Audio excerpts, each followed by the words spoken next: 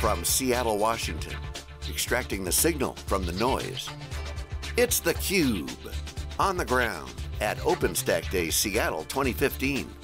Now, here's your host, John Furrier.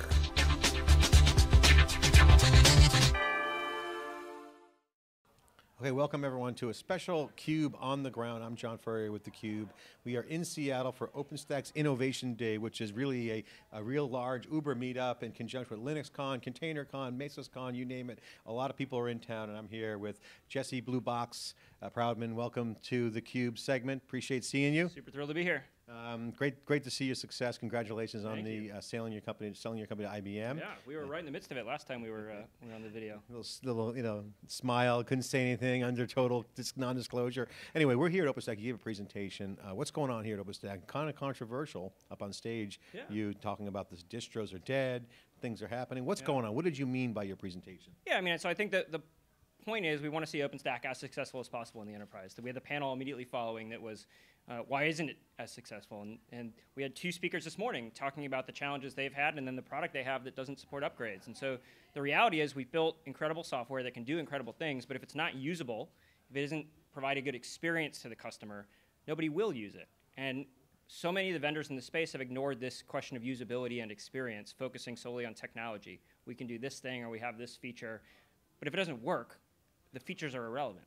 So my point is companies that are focusing on delivering a great experience, Platform 9, MetaCloud, Bluebox, those are the companies that will get traction in the enterprise. Companies that focus on features and technologies and bits and bytes, those companies, they have proof of concepts and pilots and they have customers and I'm sure those customers are happy, but it's a different type of experience for the customer. Red Hat accuses you of making an argument for outsourcing. Is that what you mean, or are you just saying, guys, people want to adopt, make it easier to consume? What's your point? Are you pushing for more outsourcing? Yeah, I mean, outsourcing I think is a funny topic. Like, do you outsource your power to the power company? No, you get power from the power company because that's the best place to get it from. This is just an extension of that. And so what we believe is that the talent that exists inside an organization should be doing work that helps that organization. And differentiating based on raw infrastructure doesn't move an organization forward. The differentiation exists at the application layers. We want those engineers that sit in an organization and are investing all of their time, energy, and effort into getting OpenStack functional. They should be doing that to get their applications functional for their business. Let somebody who has experience, expertise, and view into thousands of different customers and installations, let them run the installation, bring value to your company. Things succeed or fail on a variety of reasons for OpenStack. We've been teasing out some of the details. One, awareness of what's available, or what's usable or available. Two, product is inferior. Or three, they don't have a core team that could actually roll it out. Yep. Where do you see OpenStack on those three spectrums? Awareness of what's usable and viable, product viability, and also core team as those three inhibitors. Where would you rank them, and how would you talk to those? Yeah, I think it's a great question. So I think Mark put that slide up this morning that was the spectrum of projects versus maturity and utilization. And what you saw there was that all the original projects, Nova, Neutron, Horizon, Glance, Keystone, those are the projects that are used. And all the new projects that have come out in the last year or two are the projects that are still in their infancy in terms of adoption. And it makes sense. We're 5 years in. Those were the original core projects. Those are the projects that work and are stable. And they're also the projects that are foundational to everything else. And then people are picking and choosing from that additional bucket of things that they need. And what we found is that a lot of customers, they've either find that those additional projects aren't working the way they expect them to, or they just frankly don't need them. And so if they don't need them, we don't need to push them on to customers. The whole cloud's about lightweight applications and having the right infrastructure for the workload. Yep. So in a way, what you're arguing for and saying is, why have a bloated set of features? Yeah, and I think the service catalog is critical. I've talked a lot about this in other panels I've done. Having a catalog of services that your engineers can use to deliver their applications is key. The question is, what are those services? Do you need all of them? What are the right ones, and do they work? And if they don't work, nobody will use them. They'll just be frustrated. So I got to ask you about the quote from HP. Helium Cloud just tweeted that, let me see, get the actual tweet here, to you, and I want you to describe where did this come from. It says, misquoted and misrepresented on stage. Get your facts right, Bluebox Jesse, before you slam a key contributing member of the OpenStack. Hashtag not cool. Okay, we gotta have a little fun in our vendor space, right? So I will say HP is a phenomenal contributor to OpenStack. I've been greatly appreciative of everything they've done to the space. And their engineering team in Seattle is also wonderful. We're talking to a lot of them. So the quote is referencing a comment I made about the keynote in October, I believe in 2013 in Portland, where I believe it was, I can't remember the speaker, but the comment was, it was a joke at the beginning of his presentation saying, HP contributes lawyers and contributes parties to the community. I'm finding the quote. I'll post it up on Twitter. We'll have some more fun with it. But no, I think what we don't often see in this space is. But HP is a contributor in the community. Oh, huge contributor, huge contributor. So I was just referencing a quote that one of their executives made on stage. Oh, so they took it out of context. They took it out of context. So they made a joke, you made a joke of their joke, and then it's one big, little fisticuffs going on. And then they tweet it. So it's all right. We'll hug it out later today. Well, we'll get them on, get their counter response. So, of course, it's great to be on the action when the bombs are dropping in the Openstack community. But now, I want you to talk about one thing, supplier management with the customer. I'm a customer, and I'm looking for a supplier. I don't want to outsource supplier. I want to build a core team in my organization to be OpenStack, be cloud, handle the on-prem, the legacy, and then ultimately get to native applications. I need a partner. I need a supplier. I don't necessarily want to outsource it, but I want to be mindful of cost of ownership. I don't want to buy into a path that I'm going to have to deal with a ton of cost downstream. How do I do that? How do you talk to customers, and what do you say about that? Yeah, so I try to remove the word outsourcing from our offering. It's not an outsourced offering. It's not a managed service. It's private cloud as a service. We're taking the same benefit, the same experience you get from public cloud, and just putting it in your data center. And the customers that get that and get the value of doing something like that, light bulbs go off and they're ready to buy. And the customers that don't, they go and they buy a distribution and they do the work, like Nick from FICO this morning presented, and they hire a team and they go through pain. And there are customers where that makes sense. Like, we're not saying this is the end-all be-all solution for everybody.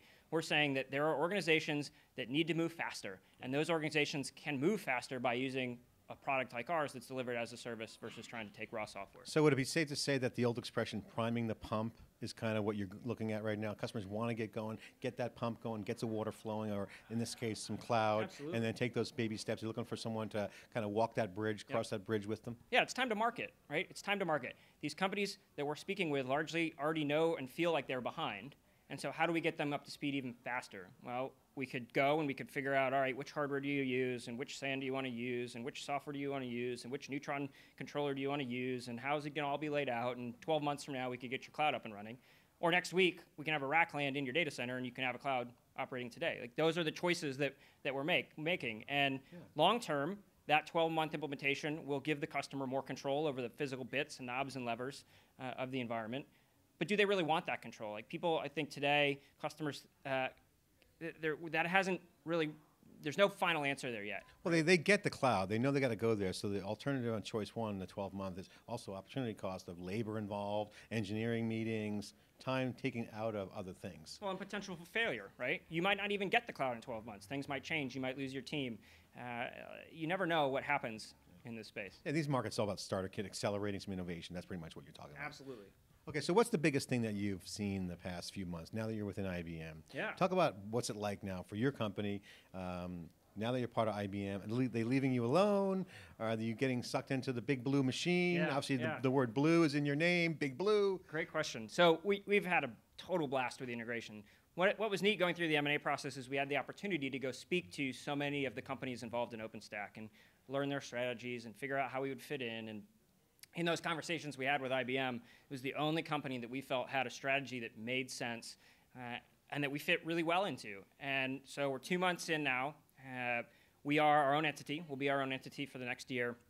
And it's been unbelievably fun. I think that's the only way I can put it. So the month we were acquired, we hired 11 new people to the team. We have access to 37 software data centers around the world to deploy our offering into. We have access to a brand. Nobody gets fired for buying IBM, right? Like, that is the trademark slogan. So we have access to a brand that is one of the top brands in the world. And we've got this enormous sales force that's out there. And they have services, too, all over the place. All over the place. Presence. So we're seeing just an incredible uptick in momentum for the company. I think that the key for us and for IBM and for any company that gets acquired, it's focus, right? So you got to say no a lot. So we've been saying no to a lot of things and making sure that we are focused on bringing a product to market, the same product to market we've been working on for the last 2 years, getting that out, getting customers, and moving forward from there. So We've been doing a great job. I've been really excited by the IBM team. We have a integration team that works very closely with us, stacked as a buffer between IBM and Bluebox Independent. They've done an outstanding job with that job, and the next 10 months between the full final integration is going to be just an absolute riot. So talk about your status as a celebrity now that you won CUBE Maddness. Obviously, your world's changed. People want your autograph. That's What's right. going on? Well, they roll the red carpet up when I go to the dive bar. So, no, we love that. I can't wait for the one this year. We're going to go rooting for some folks. We might add a little twist on this year. Might be a security hackathon. We'll see. That's a good idea. All right. So final point. Really quickly, give the folks who are watching a feel for the scene here in Seattle. Obviously, this is your home turf. OpenStack event here, LinuxCon, a lot of VCs poking around. I see some tier 1 guys. A lot of stuff going on under the hood in the technology business right now. What's the vibe? What's Seattle all about? Yeah, I mean, I think the office of the CTO of Seattle this morning nailed it. This is Cloud City. This has been Cloud City for the last 4 or 5 years, and now we're recognizing as that.